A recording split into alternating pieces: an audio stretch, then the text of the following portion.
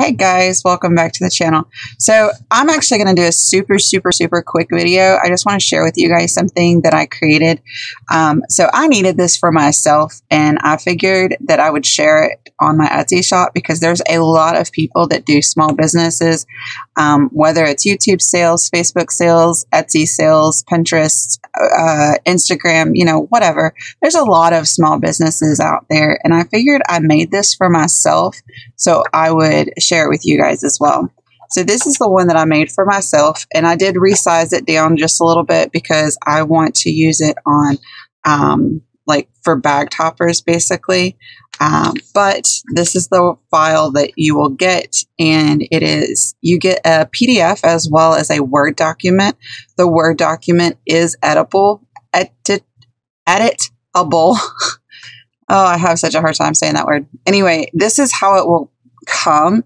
Thank you for supporting my small business, and you can edit it to pretty much whatever you want to say. Mine says, thank you for supporting Journey of Crafting, and you can change the font, you can change the size of the letters, and you can change the words, of course.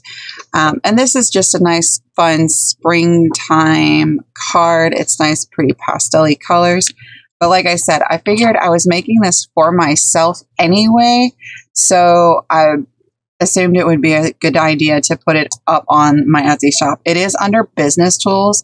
It's not like anything else that's in my business shop, or excuse me, it's not like anything else that's in my shop. It is specifically business tools.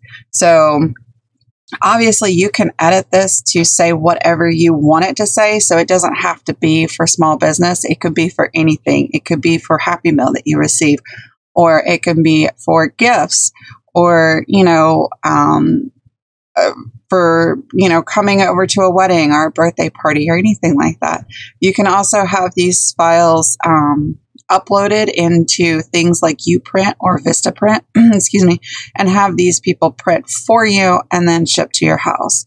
These files can be reformatted in such sites like Vistaprint to be used for business letters.